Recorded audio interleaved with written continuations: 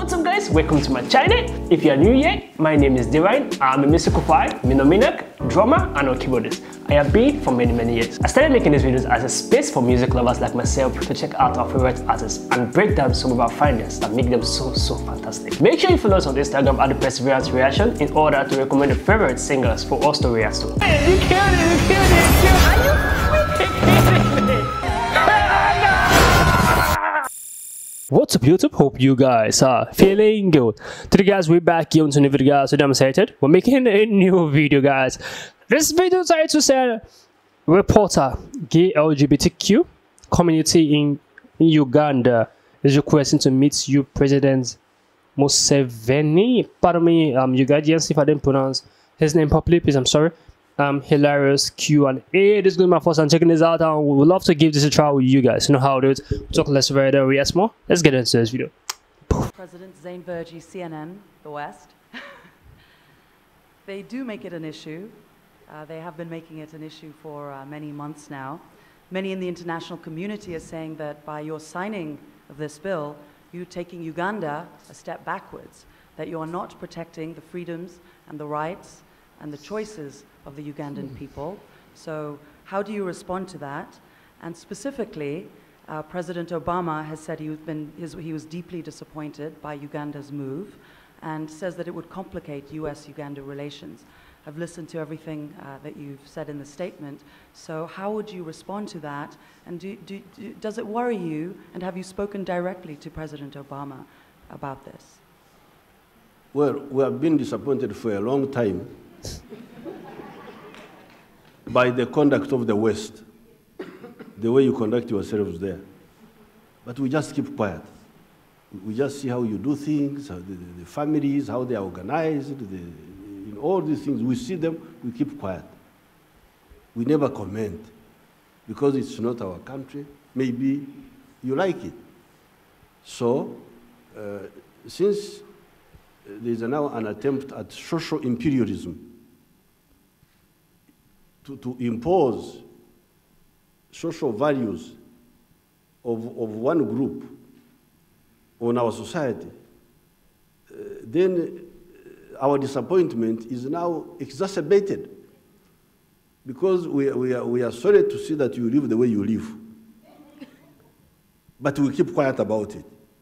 Now you say we must also live like us. That's why we say no. We say no. And am I worried? Not at all. We should be worried about what? Because to tango needs two people to dance.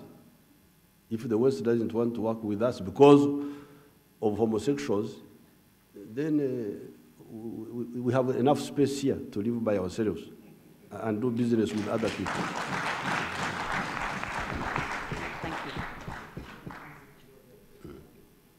Yes, Dick, and then we go to Catherine Gerhard. There is Bairunga. I want to hear Bairunga. Catherine, you can come forward. Your Excellency, you talked about... When will your BBC pronounce your name well, please? I don't know.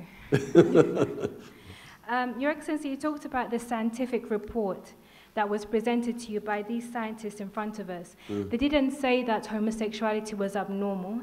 They said there were a range of reasons why somebody could be homosexual. There are genetic reasons as well. So you can't dismiss that somebody could be born homosexual. So isn't this just a political bill? It's nothing to do with science. No, the report says, first of all, you know that many of our homosexuals are actually mercenaries. They are heterosexual people who just become homosexual just because of money. They are prostitutes. But how do we prove that? Is there no. Let's first. That's the biggest category here. These are prostitutes for money. They are normal people. They are just recruited because of economic hardships. They go into that. Now, the other smaller category, which I was defending, their conclusion is there is no single example of a purely nature-driven homosexual. Yes, there could be some association. Some of those studies showed that there could be some association with the genetics. But the people who grew up in certain environments are the ones who eventually became homosexuals. While the same identical twins, the children from the same egg, from the same ovary, same ovum, what they call monozygotic twins. It's really smart, man. Identical twins in our normal life. You find one is, the other one is not. And when that study they made, they found it was the environment which triggered this fellow to go that way. So therefore, they are definite that nature without nurture, you cannot get a homosexual. That's what they are saying.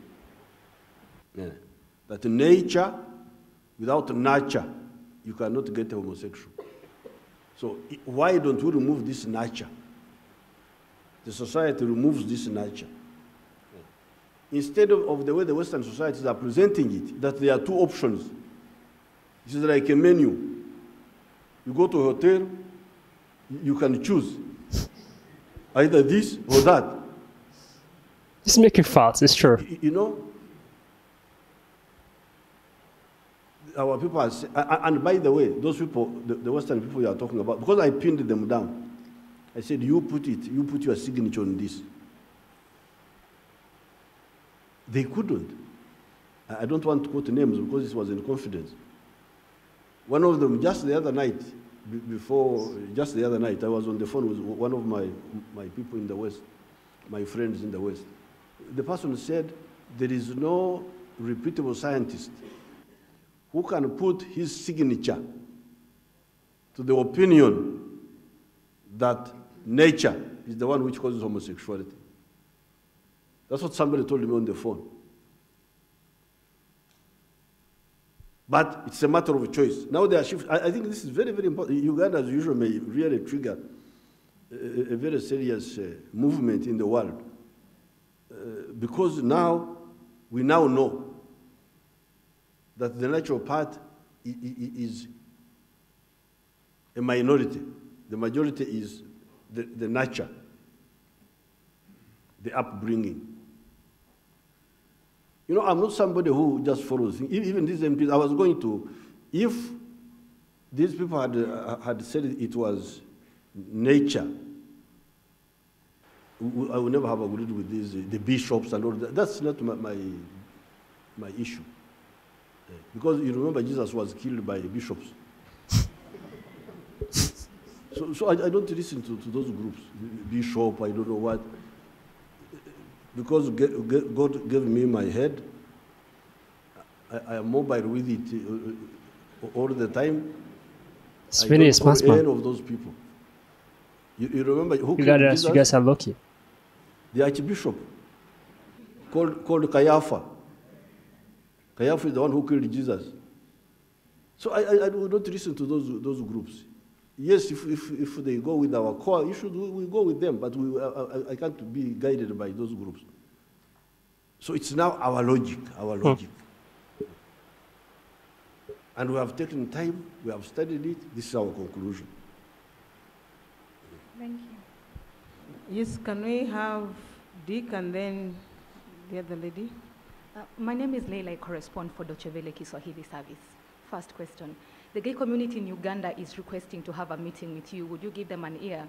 In regard, the homosexuals in Uganda, they are requesting to have audience with you. Yeah. So they say, no, hold on. No, they say their side of the story has not been heard and they would kindly beg to meet you so that you get to hear that side of the story. That's number one. And then number two, for the sake of my audience in Kiswahili, ningekuomba tafadhali utueleze kwa Kiswahili ni kwa nini umetia saini mkataba wa leo na nchi za magharibi zimekuwa zikikwa homosexual wanawahitaji kwa Kiswahili, mashoga. Mashoga. Ndivyo wanawaita? Mashoga. Mashoga. Na moja?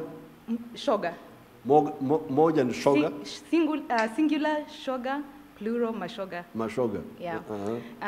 Utueleze nchi za magharibi zimekuwa zikisema kuwa ukitia saini mkataba wa mashoga basi huenda uhusiano wenu ukakuwa mgumu. Unalipi la kusema kuhusu hilo? Pia tamko la Obama amesema kuwa Uganda itakuwa ikikiuka haki za binadamu. Unalipi ya kusema? Asante. Sasa kuna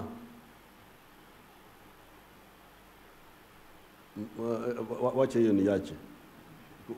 Ndikuwa nataka kuambia msemo mmoja wa Wanyankole, lakini labda wacha niwache. The relationship with any country must be based on equal benefits, on equal relations and mutual respect.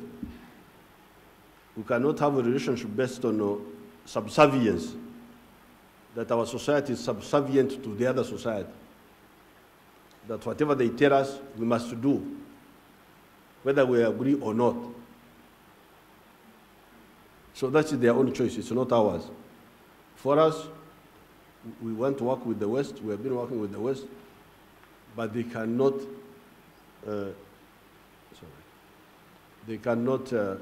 force us to do something like this, which is so fundamentally wrong. That's my answer to you. This man is really, really smart, like very, very, very clever. Like it's not only about they were bringing out science for him.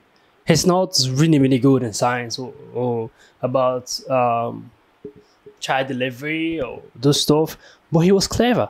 If you observe his statement, he was like, he talked to his Western friend. He also wants to know more.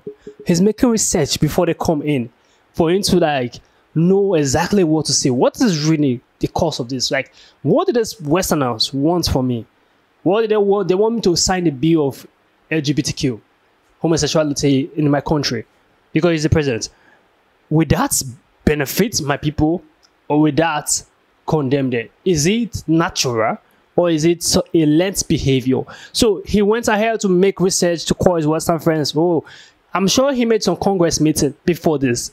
I'm very, very, very pretty sure he had made some meeting with his Congress. So they will talk about this in particular, because he wants to benefit. He wants something that's going to benefit him and his entire people. If his people love it, or if his people that are into it, he knows, okay, this is what his people really want. But the fun aspect of this is the majority of people who are into this, according to him, they're prostitutes.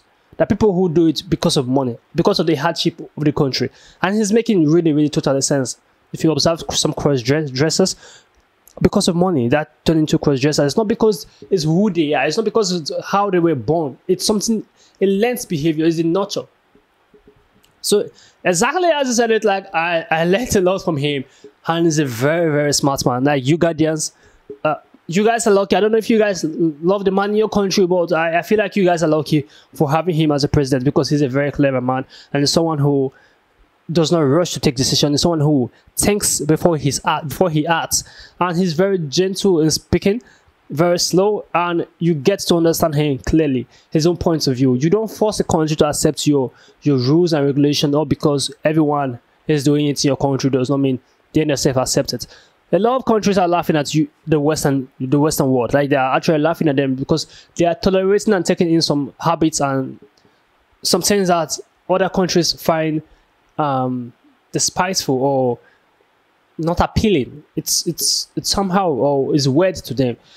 So, but they just allow it to be because it's your country. You guys have your right to do what you want, and they have the right to do what they want. So it's very, very sensible what the Uganda president is saying. Like, I really do love this man.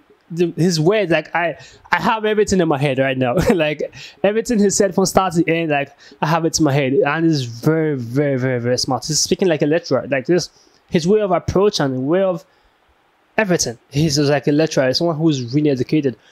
Without him knowing more about science, he was able to give you facts about science. Something there. You have to use your sense of reasoning to answer some questions that they're trying to like tweak to you.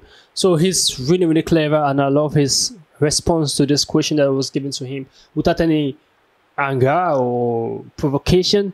He was smart at the answer. I was really, really shocked by the way he answered this question. I love it. I totally loved it. This This is a really good man. He's a good man. You guys, sorry, pardon me, Uganda. You guys have to keep this man. You guys have to keep him and respect his leadership. I don't know if he's totally a good leader. This was the first video I watched about him. You can comment down below more videos about him for me to check out. Well, this man, for my scene right now, he's a smart man and he's really good man. He's someone who has the benefits of the entire country at heart.